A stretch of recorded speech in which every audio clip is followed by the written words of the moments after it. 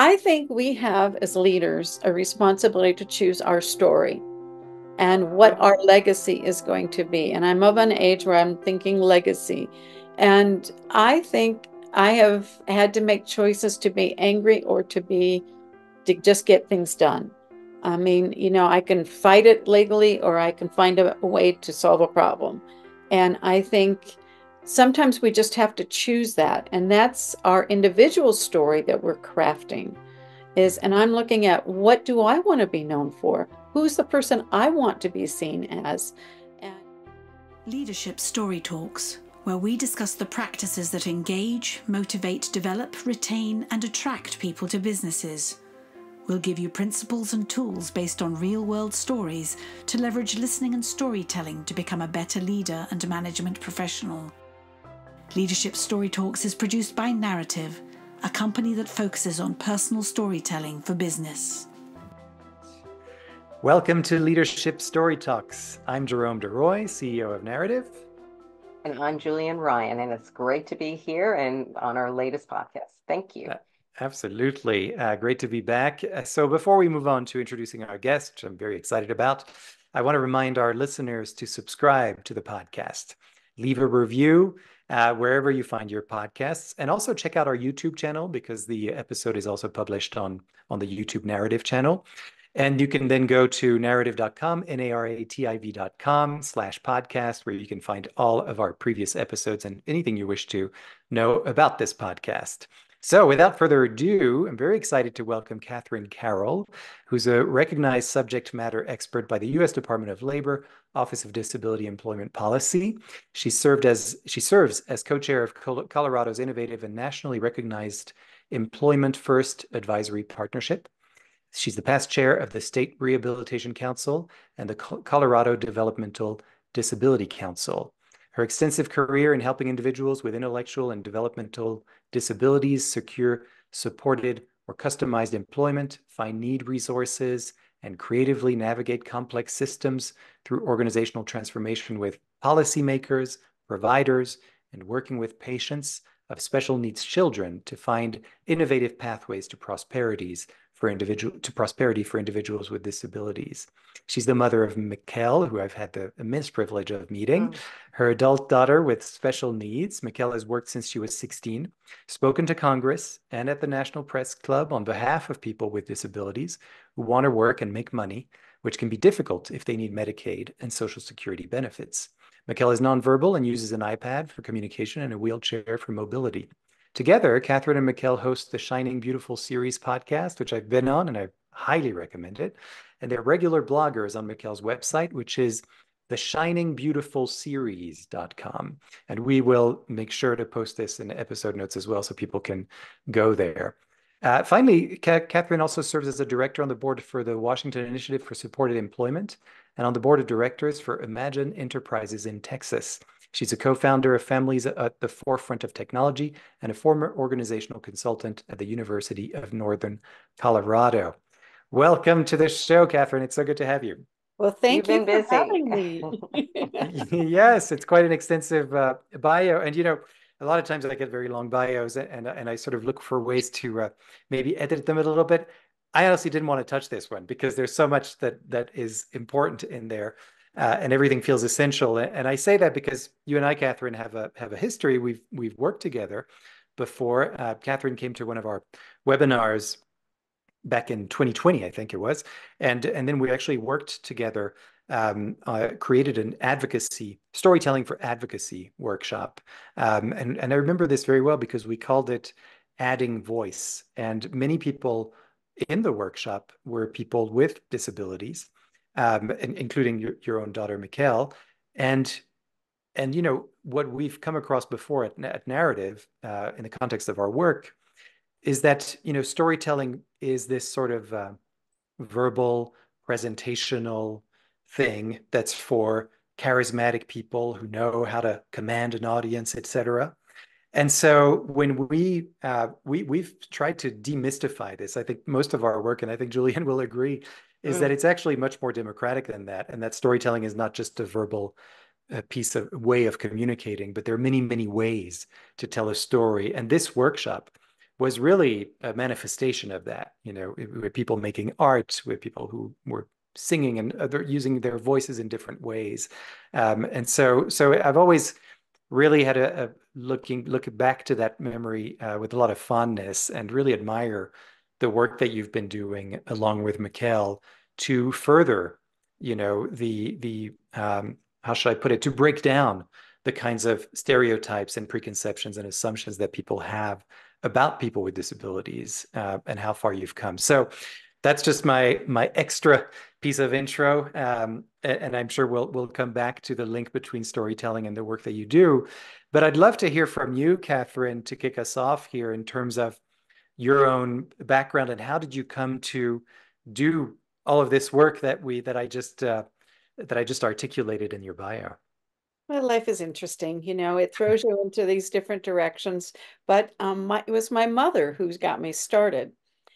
She said when she became a special ed teacher back in the late 40s, early 50s, and she was working in one of the schools in Denver called the Evans School, and she worked with kids that were struggling in school, and not part of the regular classroom at that time. There was a period of time when kids with significant disabilities, particularly, were either institutionalized or they were schooled in outside the school system.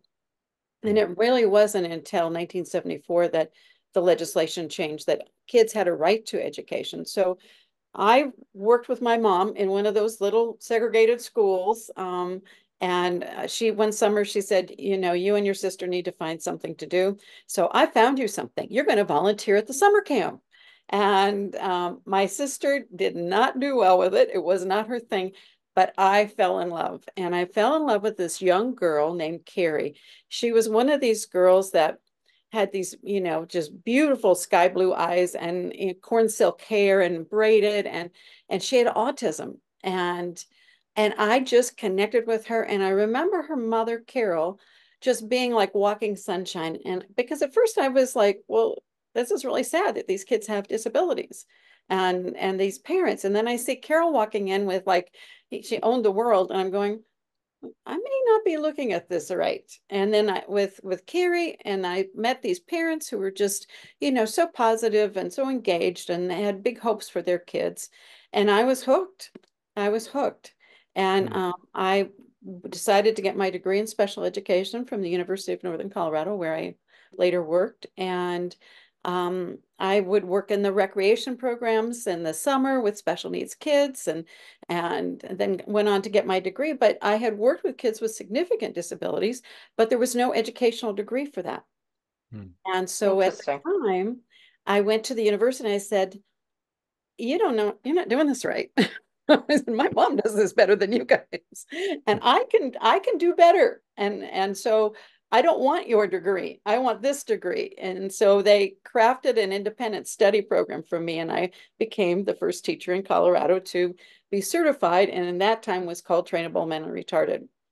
We have fortunately moved on from a lot of those labels. Mm. Uh, but I really had an affinity to people who were not um, that didn't have a voice, were not Yeah. seen, were not even allowed to be educated in a regular classroom or a regular school, even in a room in the back of the school.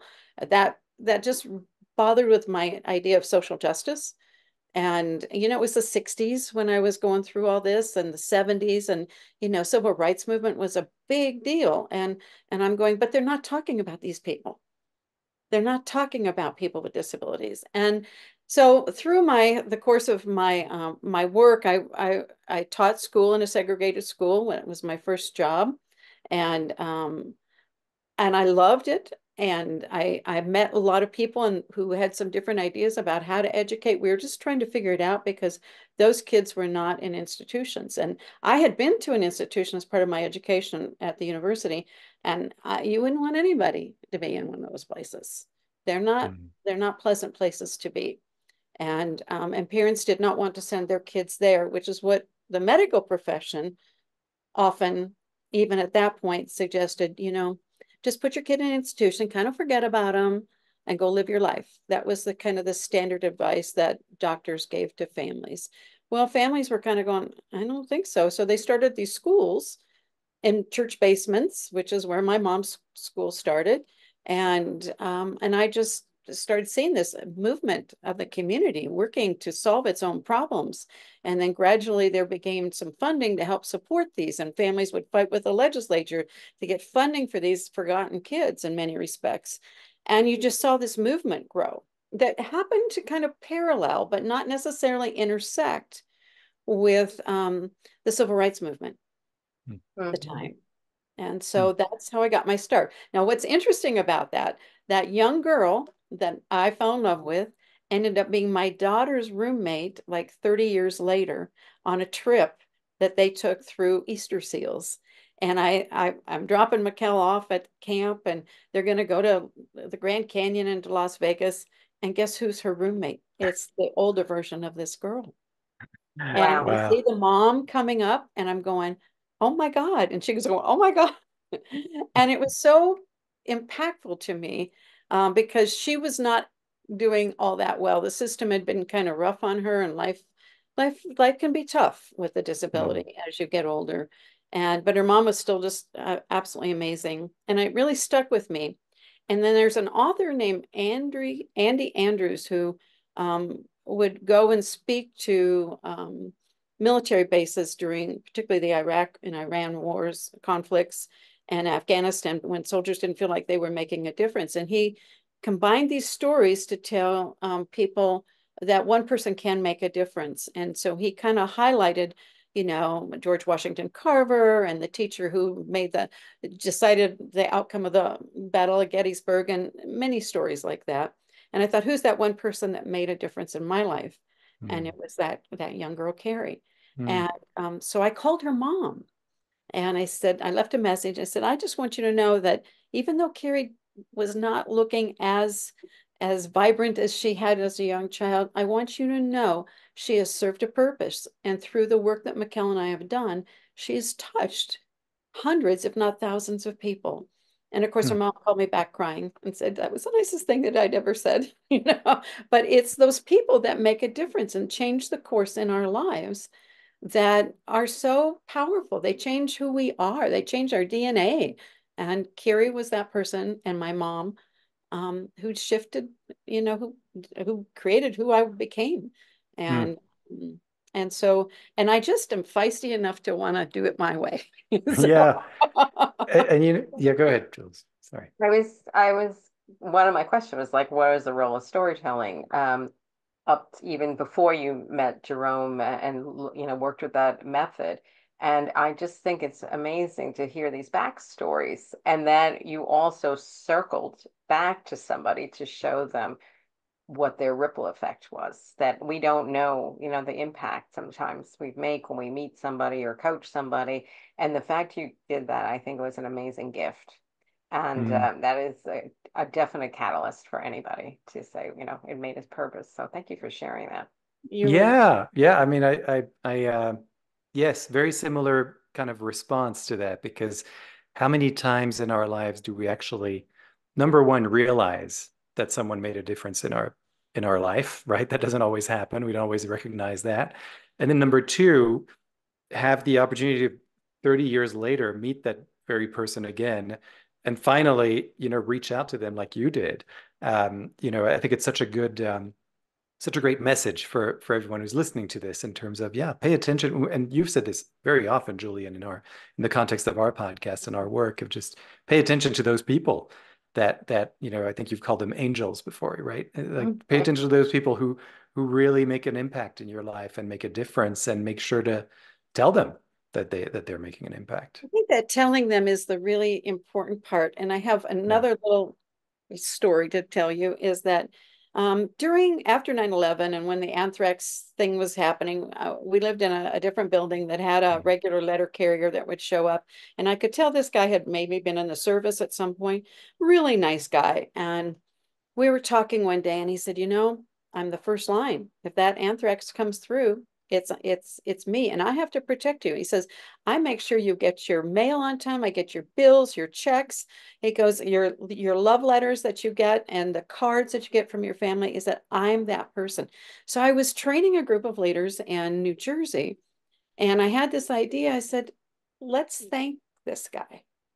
So I had brought a bunch of thank you cards and stamps, and I had them all write individual letters to Bob. Bob was his name. And and I didn't tell him about it. I didn't mention anything. And so all this, and I had them mailed to me, addressed to Bob in care of Katherine Carol. And so they came to my mailbox, and he's having to deliver these letters to him on so he says, what do you tell me what's going on here?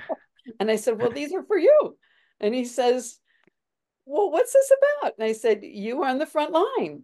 We don't realize what a pivotal role that a letter carrier plays, particularly at that time, plays in our life. And I said, I just want you to know, I appreciate that. I appreciate how nice you are to Mikelle. And these people wanted to know how amazing you are.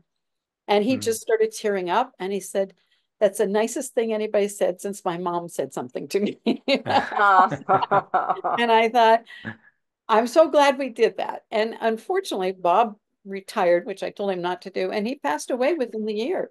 So this was a crowning moment for him, that his life made a difference, and he was impactful to other people too. And I think, those are the kind of stories that we can share with people that get them to take action. And to me, a story's got to lead to some kind of action or feeling or reflection or something along those lines. And so Bob, I still think about Bob. He was an amazing guy. And it builds I think story builds awareness because it's humanizing a situation. Like in all these years, I have never thought about some books I read in grade school or high school, like one book about Karen, who was a young woman who had disabilities, and it just brought it to life. It wasn't just a building with a logo helping kids. It brought what was behind the story.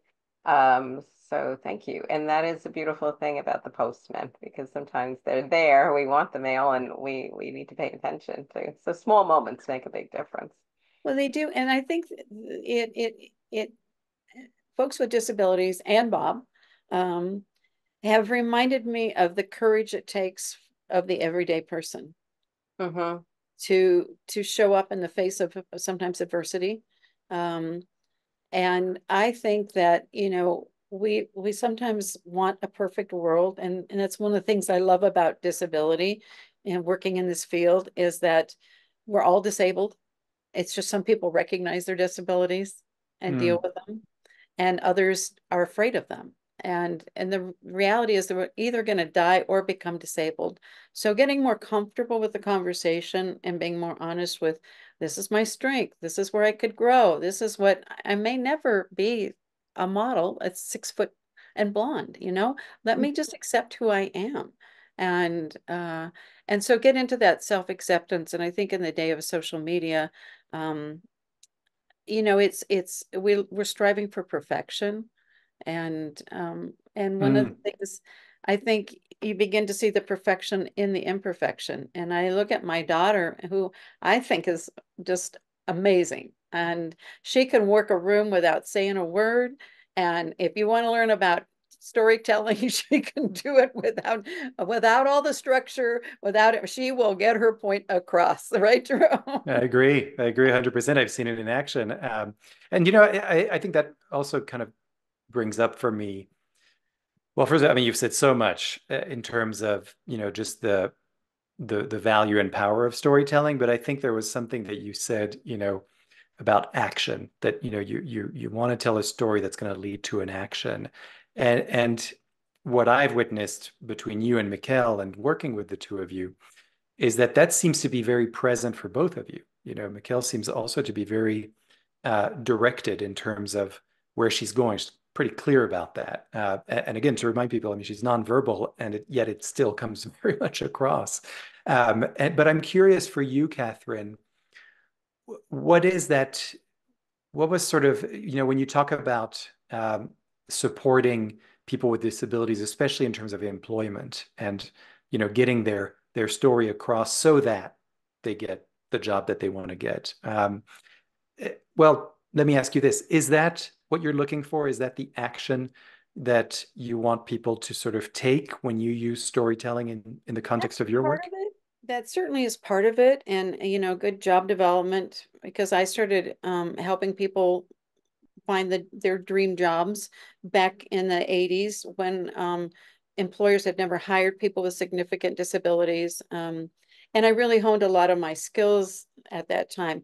At the same time, I was raising Mikelle, and Mikelle's insurance never covered any of her medical or her disability related expenses. So from the time and we made too much money for Medicaid at that time.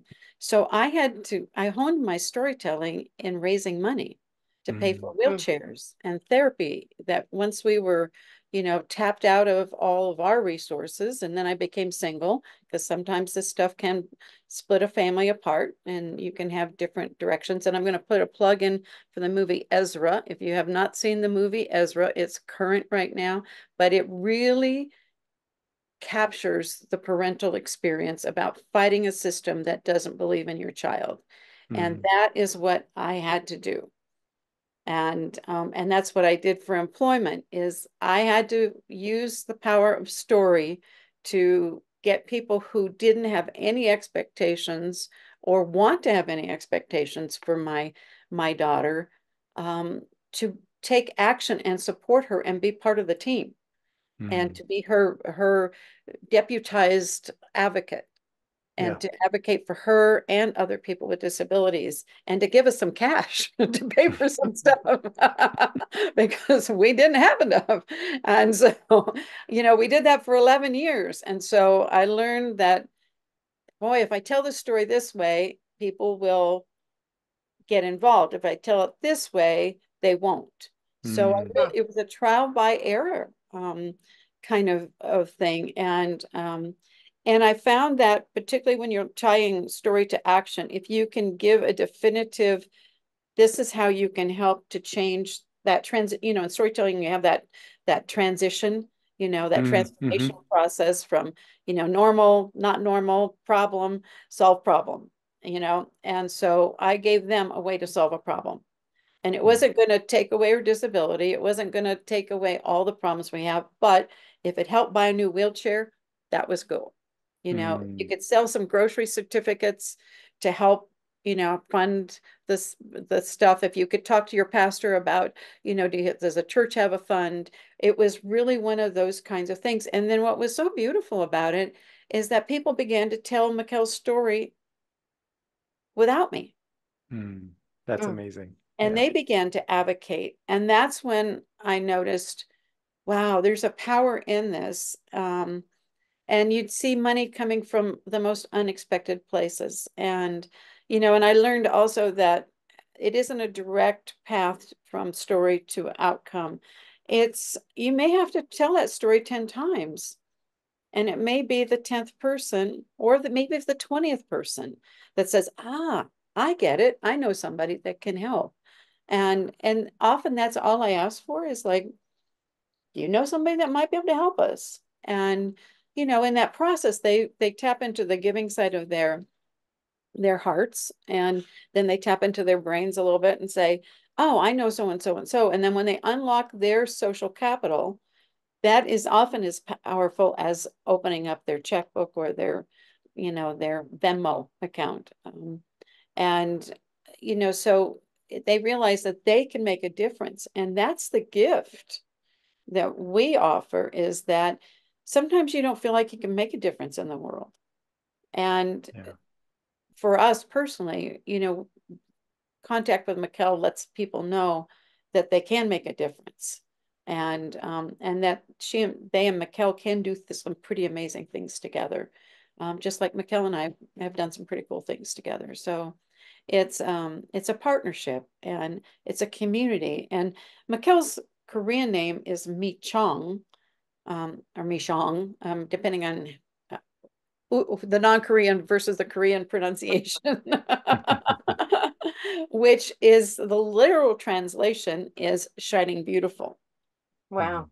And Mm. so what we look to do is that everybody that interacts with us, they have an opportunity to shine beautiful too. Mhm. Mhm. And And so that led to your series the Yeah. Shining Beautiful Yeah. series. Yeah, Yeah. yeah. Julianne, you were gonna. I do. I know we want to come back to the podcast, but I was just curious along the way when you're interacting with people. Our goal is to have the story fester into people's heads and hearts and take root and not go away. What would you like people to be doing more of or doing less of when they're interacting with you and learning about your daughter and the work you're doing? Not a great question. I think I'd like them to know it's okay to be curious. Hmm. We've always looked at, you may not understand what you're looking at here. Hmm. Just give us a chance. Just give us a chance. Just say hello.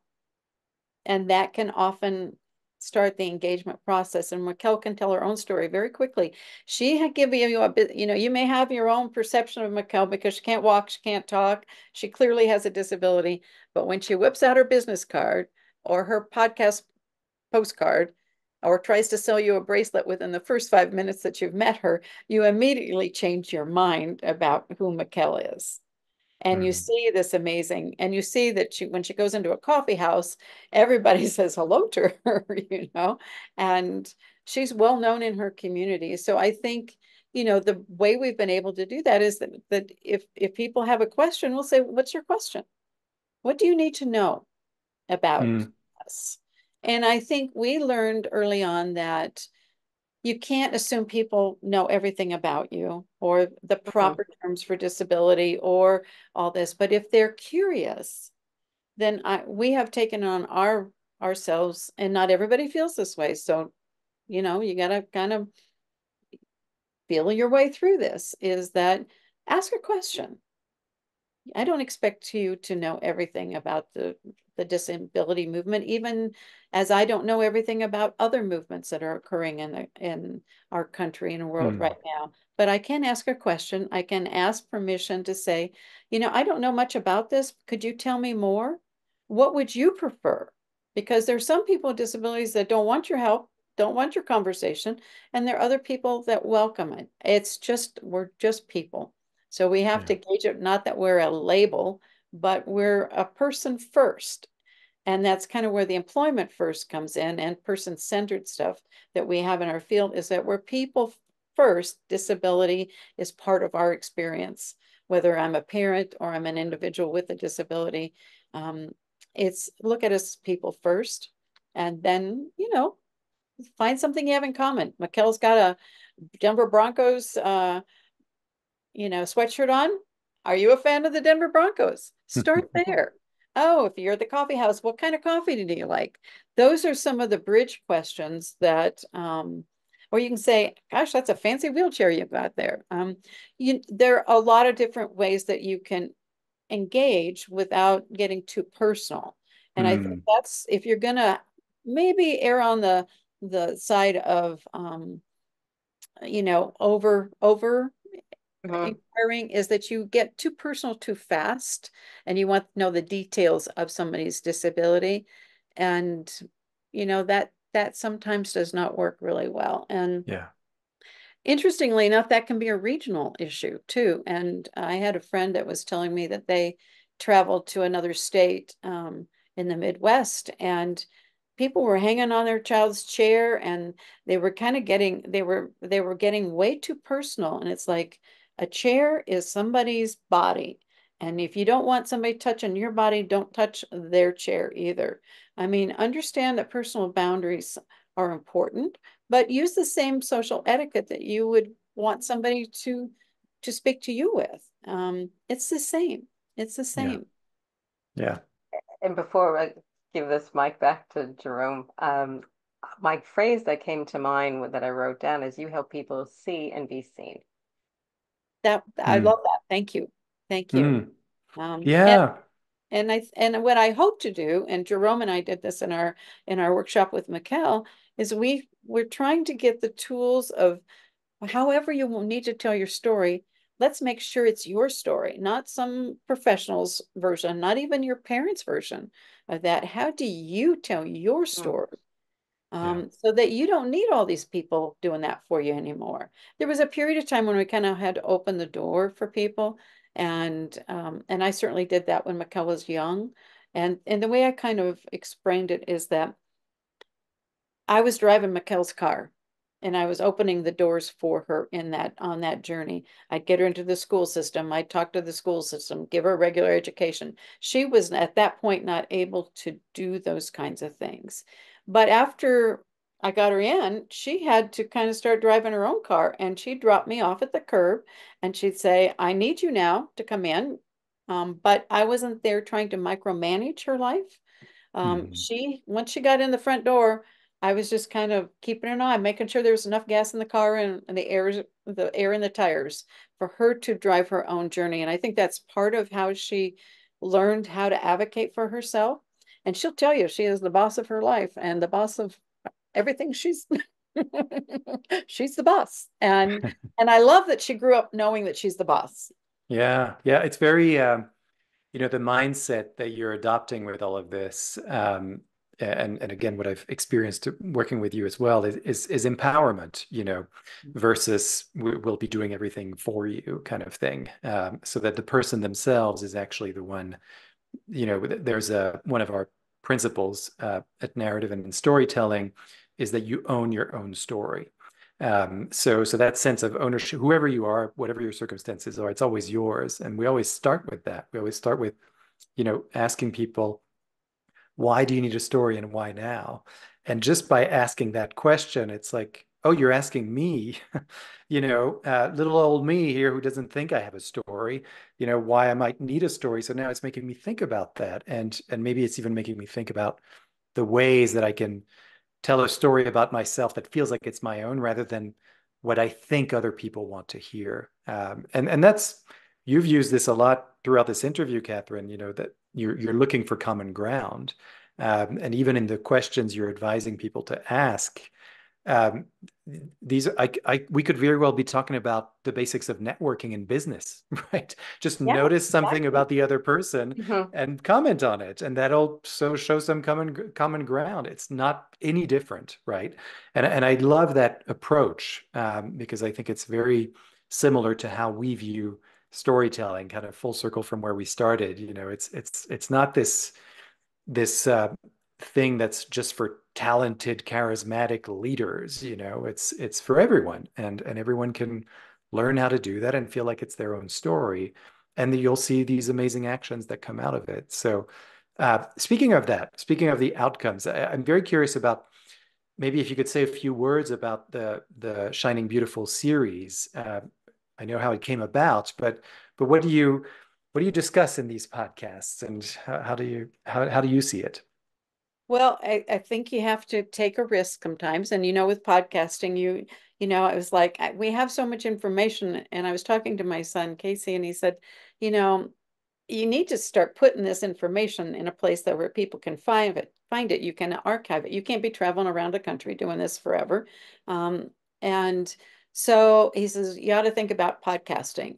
And I'm of a generation that technology, I have to work with technology. I have to, and so I had to do my research and I had to learn. And what was beautiful about it is we hired a young woman with cerebral palsy who had her own podcast. And then we hired her to coach us on how to set up our podcast, which I love that because then we're building that entrepreneurial spirit for other people with disabilities. And she was an expert. She'd show up at these podcast conferences and she knew everything. It's like, this is fantastic. And so she really helped us shape that. And you can find interviews with her on that. And her name is Wynn Charles. And Wynn, we've had a couple sessions with Wynn because she's gone through grief. And one of the things that we don't talk about a lot in our culture is grief. And when you have a disability, you kind of have a thing called chronic grief. And, Hmm. there are new things that come up that make your disability fresh again. So it's disability can be a challenge, whether it's a mental health challenge.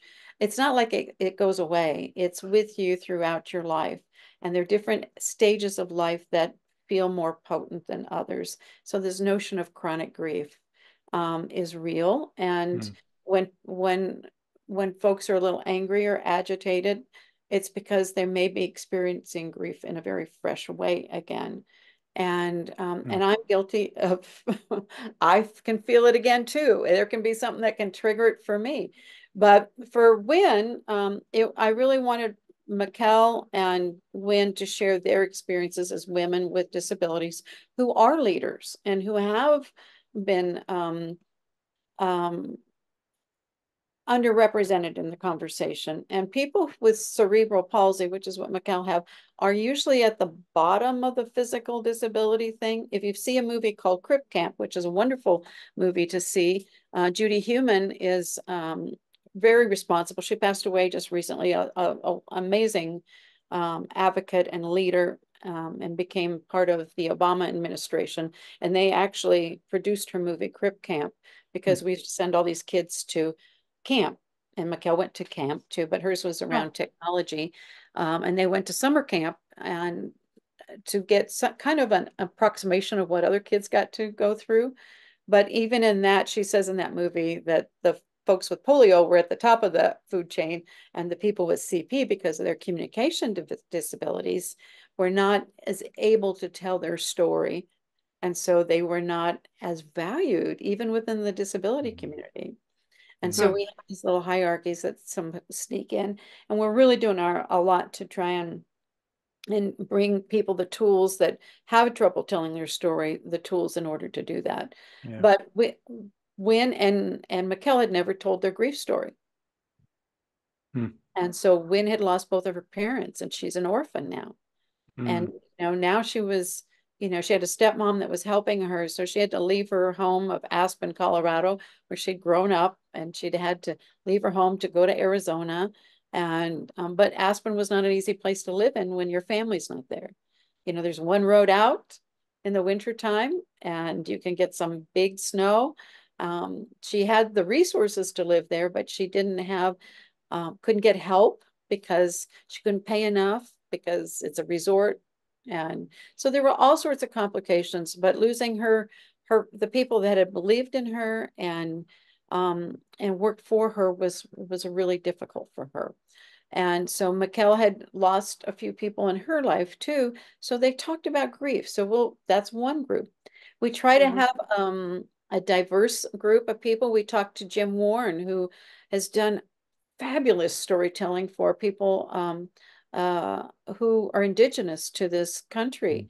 And he has a movie called Seventh Generation that has won all sorts of film awards. But we talked about his life as a warrior fighting for his Lakota people in South Dakota, but also his father was in a wheelchair. So we talked about, and he does a lot of work in the disability movement. So we'll talk about Shay Tanis, and we just did one with Shay Tanis and Jim Corey. Shay Tanis knows everybody in technology, and Jim's working with AI. So we'll bring in technology experts to Mikelle will interview them about the impact of AI on a person like her's life and what opportunities that might be able to create, because AI will run away without people with disabilities, because AI picks up on what's on the internet and repurposes it basically. But if there aren't positive stories about people with disability on the internet, then, and if providers and people don't understand it, then people with disabilities get segregated in a 21st century way, which has been a topic of my conversation for 20 years. It's like, are we creating 21st century segregation because we're afraid of technology? And we don't see people with disabilities having an active role in technology. And the truth is we still don't. Yeah, I think that's one story I cannot tell well enough yet. yeah, and it's interesting. I mean, what this all shows me, I mean, first of all, what an amazing resource for people this series that you've created is. And again, I've witnessed and experienced all of this, and I can really, like testify to all of it. So yeah, exactly. I've been on the show, and it's really fantastic. The other thing, and just in terms of AI as well, I mean, that's a subject that we've covered as well on this podcast, because of it's sort of limitless in terms of the impact of technology, of not just AI, but it's part of technology. And so I think it's so important to have people like yourself asking these kinds of questions. Are we, because that's really the big deal, is what are we including in the Mm-hmm. AI, in technology and what they're researching, who's actually putting stuff out there that then these AI tools can pick up, because AI is not generating anything out of thin air. It's generating stuff out of what exists. And so if those stories don't exist online, and they're not readily available, then AI doesn't think they exist at all. And that's as good as saying, or as bad as saying, these people don't exist. Right. And I think that goes all the way back to really for me, the true nature of, why do we tell stories? It is, so that people know that we exist, and that our issues exist, and that we can actually do something about it. So if we don't hear these stories, nothing can happen. Um, I'm looking at the time and know that Mhm. we unfortunately have to end soon. And there is one question that I want to make sure we ask, because we ask this of all our guests. And that is, Katherine, what is an experience that you've had that has shaped who you are today, still informs you and influences you in some way? Well, it's obvious, but it's true. It's my mom and my daughter Mm, both shaped me, and my son too, because I think clearly, and I've had professionals and colleagues that have shaped me, and I've been so blessed to know a lot of really smart people who are very generous with their knowledge, and I've been able to learn. But let me take it back even further. Now that I'm thinking about it, I'm going to take it back to Aunt Bernice. mm. Okay. Aunt Good Bernice name. was a pioneer woman, and her whole family, that side of the family, pioneered in Aspen steamboat and Leadville. And so they came to Colorado when there wasn't much there, but a lot of poverty and a lot of courage to break into something new. I was surrounded by a group of people and as Aunt Bernice's siblings. But Aunt Bernice lived to be 95. And one of the things that I learned from her and her siblings and my mom particularly was you come up with the answer. You don't stop. You be curious. And if you, as long as you're curious and you're asking questions about, well, that's interesting. Can I do this? Or you can take the worst times of poverty and everything, and you can still find the most beautiful flower in the valley. Mm, It's those kinds of things that you can choose to let yourself be awful and your experience in life to be awful, or you can choose to celebrate the things that you have and be curious about this as a child. And I think that's why I'm not afraid of AI in terms of approaching, and I'm curious about AI. I'm curious about innovating things. I'm not afraid to ask for what I want anymore. And so I can go to policymakers and I can say, we can do better. Well, I don't mhm, know that we can. Oh, yeah, we can. Let me show you how. We're going to do it better because these folks deserve to have better. And you have the resources to make that happen. So let's figure it out. And fortunately, I live in a state where people are very gracious and giving me access to talk to them about what's not happening. And I'm very grateful for that. But I think Aunt Bernice really hit a home run there. I really Love do. it. I love it. Wow. Yeah, and it's great to, as soon as you said it, let me tell you about Aunt Bernice. It's amazing what our brains are designed to do, right? We immediately lean in and want to learn more about this person because it is a person. And I think that's kind of the through line that I'm getting throughout this interview is that for you, and I think we have this in common, Julianne and me as well, it's all about people, really. Hmm. That behind the stories, behind the legislation, behind these actions, whatever it might be, it's everything affects people, and it really strikes me that that's where you start, and you bring your curiosity to that. So I really want to thank you for all the work that you do and continue to One more do. comment before Yeah, we leave. please go ahead. I want to go back to what Julianne has behind her and live I can't see it that well. Live a great story. I think we have as leaders a responsibility to choose our story. and what our legacy is going to be. And I'm of an age where I'm thinking legacy. And I think I have had to make choices to be angry or to just get things done. I mean, I can fight it legally or I can find a way to solve a problem. And I think sometimes we just have to choose that. And that's our individual story that we're crafting and I'm looking at what do I want to be known for? Who's the person I want to be seen as? And that informs me today because Mikelle has a lot of personal care support, and she has a lot of young women that work for her. And I see myself trying to be a story that they can emulate in a time of uncertainty. And because of my experience with Mikelle, I have dealt with uncertainty um, in some pretty strong ways. And that helps me mentor the next generation who is walking into a world that they haven't necessarily been prepared for.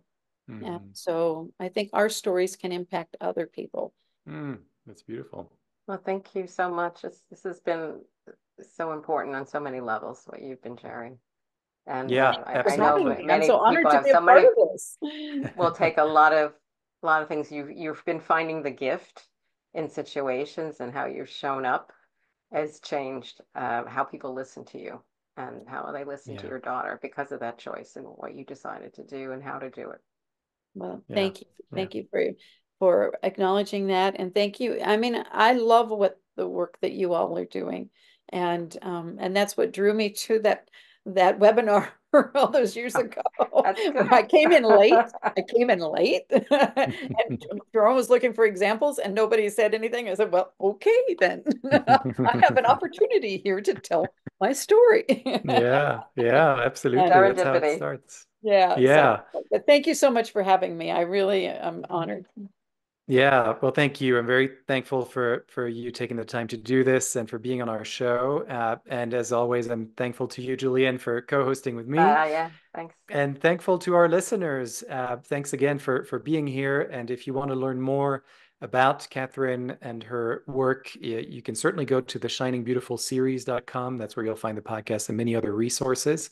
And we'll add to in the show notes. You'll also see many resources there that you can go to. And if you've been inspired by this, we talked a lot about storytelling and how to tell your story and what's impactful about telling your story in a variety of different contexts. You can go to narrative.com, NARATIV.com, and please consider enrolling your team or yourself in a one-on-one session with us. We're always here to listen and happy to help you craft and tell a story that's going to be creating an action like we talked about today. So again, narrative.com and NARATIV.com. Don't forget to post a review and subscribe if you haven't already. Many other things that you can do on all these websites. And we really look forward to seeing you or being with you once again at our next episode. Thanks so much, and we'll see you next time. For more information on the narrative listening and storytelling method and how it can help your business, go to narrative.com.